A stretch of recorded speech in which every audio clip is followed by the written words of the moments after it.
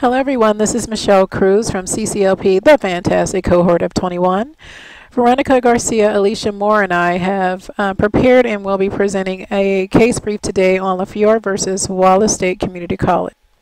So let's start off with some basic facts of the case. So Washington State Community College will be referred to as WSCC from here on out.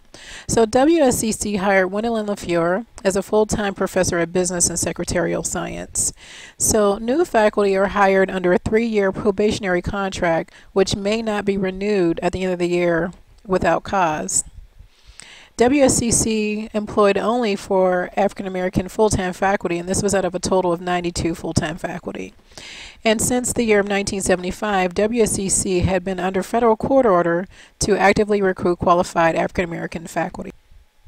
So after Lafleur's first year, Joanne Hathcote, who was our supervisor, had made multiple racially derogatory statements regarding African Americans that were witnessed by other employees.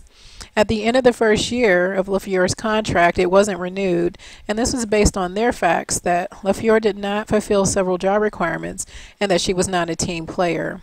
So at the end of that year, Lafleur filed a suit under Title VII of the Civil Rights Act. So the primary issue in this case is whether the plaintiff's contract was not renewed due to her race. So we came up with a couple different things. And so one, as part of the racial discrimination claim, the plaintiff asserted the disparate treatment theory. And so this is a claim that an individual of a protected class is singled out and treated less favorably than others. And as part of a racial discrimination claim, there must be they actually must follow the following burdens of proof: is that the individual belonged to a protective class, that they were actually qualified for the position, the contract was not renewed regardless of her qualifications, and that she was replaced by a person not from a protected class with equal or less qualification. And finally, note that the burden of proof is a standard for this case, and which is a preponderance of evidence. So this is kind of similar to what's used in campus student conduct hearings, meaning that the evidence provided is more likely true than not. The process in this case was actually a bench trial, meaning that the judge was a sole fact finder of the case. So ultimately, the court ruled that they acknowledged that the plaintiff was not a model employee and that race was a primary reason for not renewing the contract. So I'm going to talk a little bit about the court's rationale here. So regarding the discrimination complaint, the court's rationale was that the evidence provided met the standards required for a discrimination claim. That one, the plaintiff did demonstrate that she was part of a protective class. The second, that the plaintiff met the minimum requirements for the position. The third, that while the defendants offered other reasons for the plaintiff's dismissal, the reasons did not convince the court that they were substantial enough to justify non-renewal of her contract. And finally, the defendants hired someone who was not a member of a protected class with equal qualifications to replace the plaintiff. So our group kind of came up with some implications for community colleges, and we thought there were 3. So the very first was job description. So the court found that the institution believed that the academic credentials must have been from an accredited institution. So WSCC should have noted that on the job announcement. And while accreditation status is usually a given with higher education, the court's decision may influence whether institutions should add this clarification to job announcements, job descriptions, contracts, or other documents associated with the hiring and employment of individuals when a certificate is required.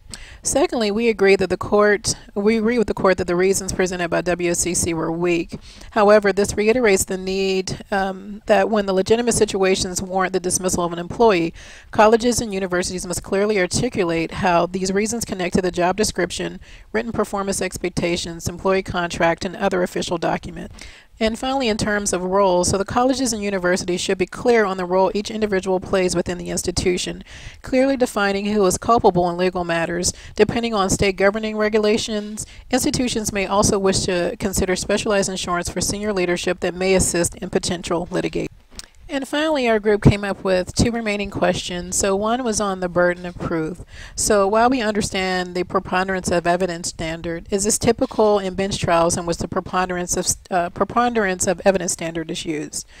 And then finally, was there a basis for a hostile work environment claim? So those are the questions that we actually came up with. And finally, we're going to conclude with other items to note here, and I know we're exceeding our 5-minute limit, so I'll make it fast.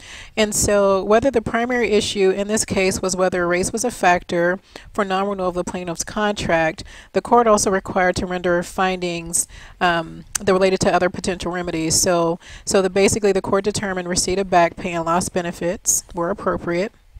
The court did decline to reinstate the plaintiff to her position. The third was the court declined to pose injunctive relief, stating that the payment of back pay was enough to incent the institution to avoid future discriminatory actions. And finally, the court agreed that the institution must pay the plaintiff's attorney fees. So that concludes our presentation. Thank you for listening.